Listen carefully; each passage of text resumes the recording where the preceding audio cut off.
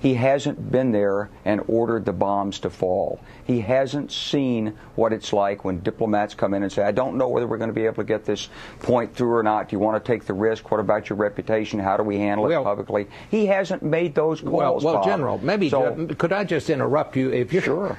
I have to say Barack Obama has not had any of those experiences either, nor has he ridden in a fighter plane and gotten shot down. I mean, well, I don't think riding in a fighter plane and getting shot down is a qualification to be president. Really?